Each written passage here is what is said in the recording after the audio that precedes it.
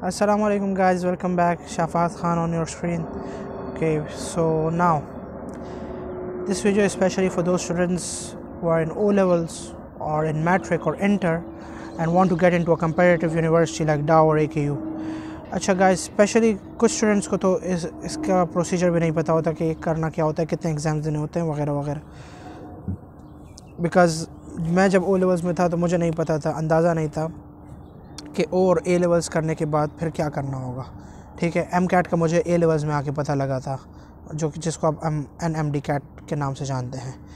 अच्छा गाइस, अब देखें वो स्टूडेंट्स जिनको नहीं पता, don't be ashamed about it, end of course why will you be ashamed of it.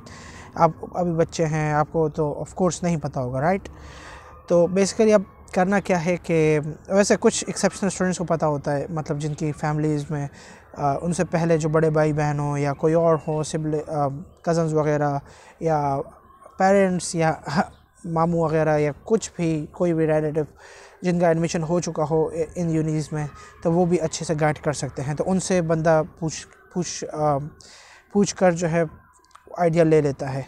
अब गाइस देखें, जिन स्टूडेंट्स के लिए ये होता है कि देखें उनको अंदाज़ा नहीं है, और कुछ स्टूडेंट्स ये स्टूडेंट्स हैं जो सोच रहे होते हैं कि ओ लेवल्स का कोई काम नहीं है या मैट्रिक फ़जूल है, जो ये सोचते हैं, तो उनको मैं ये बात बता दूं कि गाइस देखें, ओ लेवल्स और मैट्रिक जो है इट आल्सो काउंट्स। ठीक है, इसकी परसेंटेज भी काउंट होगी, ऑल्दो बहुत थोड़ा हिस्सा होता है इसका in your aggregate, but still it is counted.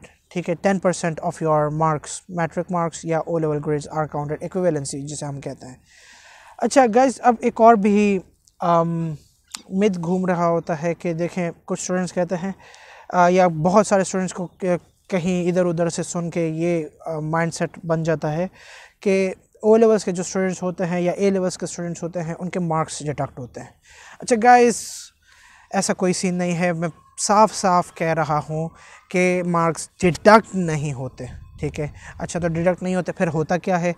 Basically होता ये है कि एक इक्विवेलेंसी का एक थ्रेशोल्ड रखा होता है हमारे लिए। ठीक है, क्या मतलब थ्रेशोल्ड का ये मतलब होता है कि फॉर इंस्टेंस आपके अगर कुछ लेट्स अज्यूम आपका कुछ ए स्टार्स आ जाते हैं। ठीक है, ए स्टार अगर आपका किसी सब्जेक्ट में आ जाता है ना, that is equal to 90 marks out of 100, basically 90% of that subject.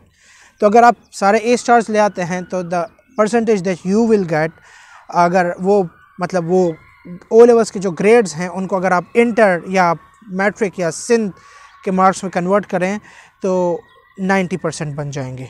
ठीक है, इसका ये मतलब है। अच्छा, तो 90%, तो यहाँ पर मार्क्स डिडक्शन वाली बात कहाँ आ गई? मार्क्स डिडक्शन वाली बात ये आ गई कि मार्क्स डिडक्ट नहीं हुए, जो आपका अपर लेवल है ना वो 90% है, 90% से आप ऊपर नहीं जा सकते। ठीक है, एंड मैट्रिक वाले जो होते हैं उनके लिए ये अपॉर्चुनिटी होती है कि वो 90 से ऊपर स्कोर कर लेते हैं, लेकिन 90 is also very good score, end of course it is, right. आप किसी मैट्रिक वाले से पूछे कि किसी की मैट्रिक में 90% आई हो, वो कितना खुश होता है या कितनी खुश होती है? Of course 90 is a good score. तो आप ओ लेवल्स में अच्छा स्कोर ले आए तो कैसे आपका नहीं होता, कैसे आपके मार्क्स डिडक्ट होते हैं? ऐसा कोई सीन नहीं है। ठीक है, मुझे भी बहुत सारे लोगों ने कहा था कि ओ लेवल्स नहीं करो यार, छोड़ो, ओ लेवल्स में मार्क्स डिडक्ट होंगे, या ए लेवल्स नहीं करो, ए लेवल्स में मार्क्स डिडक्ट होंगे। भाई कुछ नहीं होता।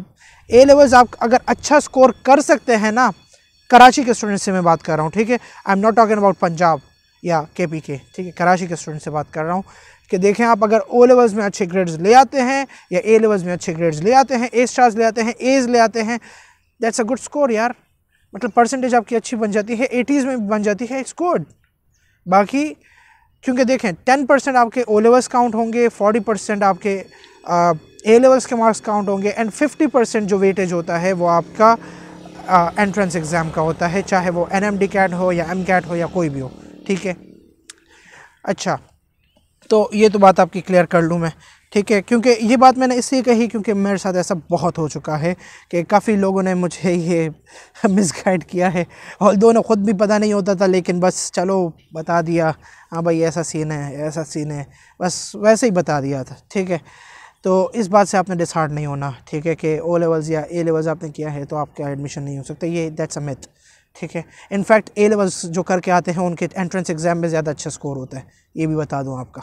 ठीक है, अब सेकंड बात, जो इंटर वाले स्टूडेंट्स हैं या एम कैट वाले एम कैट बोल रहा हूँ, जो मैट्रिक वाले स्टूडेंट्स हैं, उन्हें डिसहार्ट इसलिए नहीं होना क्योंकि कोर्स जो टेस्ट बन के आता है वो उनके सिलेबस से आता है, या सिलेबस से तो नहीं आता, खैर मतलब उनकी बुक से आता है। Syllabus out of course questions आ चुके हैं, इस साल आए थे 2020 में एनएमडी कैट जो हुआ था, कितनी नाइंसाफ़ी हुई थी, बट खैर यूजुअली ऐसा नहीं होता, आपके सिलेबस से आते हैं, तो that's an advantage for you. हमें ये सारा सिलेबस ख़ुद दोबारा से पढ़ना होता है, तो that's a disadvantage for us.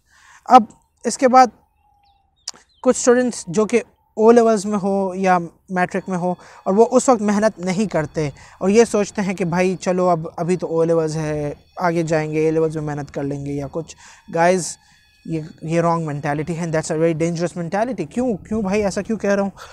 इसलिए कह रहा हूँ क्योंकि देखें इतना कंपटीशन है ना, और इतना सख्त कंपटीशन है कि वहाँ पर 0.5 एग्रीगेट से भी आपको सीट मिल जाती है, 0.05 एग्रीगेट से भी आपको सीट मिल जाती है, और 0.05 से भी आपकी सीट निकल सकती है, हाथ से निकल सकती है।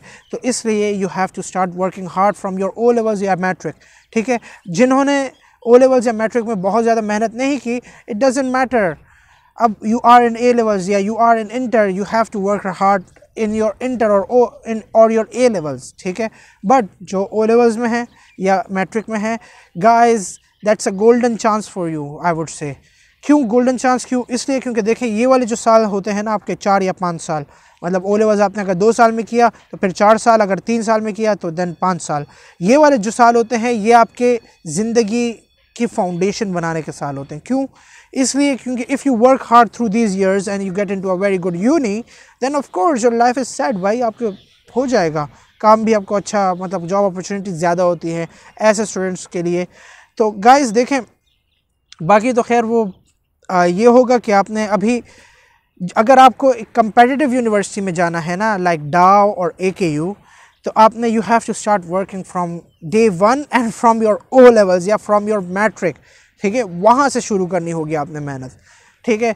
तभी जाके आप, अगर मैट्रिक या ओ लेवल्स अच्छा हो जाता है आपका, तो फिर आप इंटर या ए लेवल्स भी अच्छा करेंगे इंशाल्लाह, एंड देन इंशाल्लाह आपका एम कैट जो एंट्रेंस एग्ज़ाम होगा, चाहे जो भी हो, लेकिन MD कैट हो या MD कैट हो या कोई भी हो, वो भी इंशाल्लाह आप अच्छा करेंगे, तो तब जाके आपका इन 2 यूनिट्स में से किसी में हो पाएगा।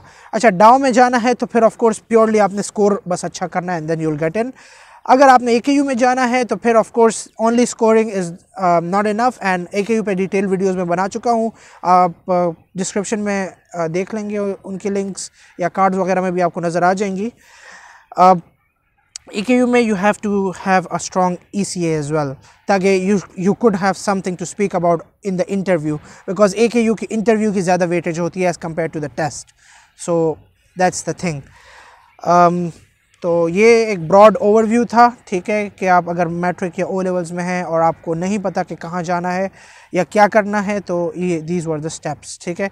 you have to start out from your O levels अच्छा करना है, फिर उसके बाद एंड ओ लेवल्स आपका अच्छा आ जाता है, कुछ A स्टार्स आ जाते हैं, तो आपको you can get scholarships in A levels. यार कितना आसान हो जाता है, फिर A लेवल्स की फ़ीस भी अच्छी खासी महंगी होती है, but if you get scholarship then फिर इट बिकम्स डूएबल, ठीक है। मतलब जो स्टूडेंट्स फाइनेंशियली नहीं अफोर्ड कर पाते, मैं खुद फाइनेंशियल A लेवल्स की फ़ी नहीं अफोर्ड कर पा रहा था, but when I got scholarship due to my O levels grades, I did A levels and alhamdulillah I did it from Nixer, ठीक है। Nixer ने 100% स्कॉलरशिप दी, एंड फिर उसके बाद and once you start working hard and once you get to once you know how to work hard, then you work hard throughout your time, ठीक है।